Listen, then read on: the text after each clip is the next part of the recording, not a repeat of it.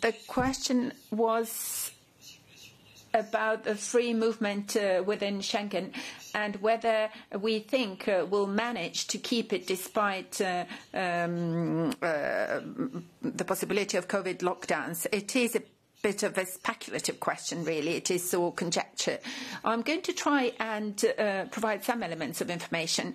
I think that, we believe that no matter what the crisis situation is, it is of essential importance for free movement to be able to continue and be guaranteed, particularly for any cross-border workers employed in all sorts of services, health services or any other services which are needed in order for us to be able to react and manage this crisis, as well as the transport of goods.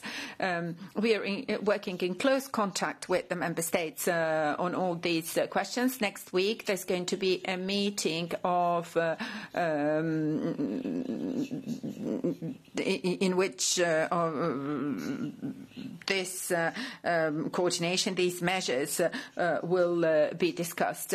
I think that we'll have to learn some lessons from the first lockdown we had back in spring in order to be able, in the weeks and months to come, to take the necessary measures. But it is quite clear, you're quite right in pointing it out, that yes, there is also a responsibility of the Member States there, which is at play in order to ensure that this continues.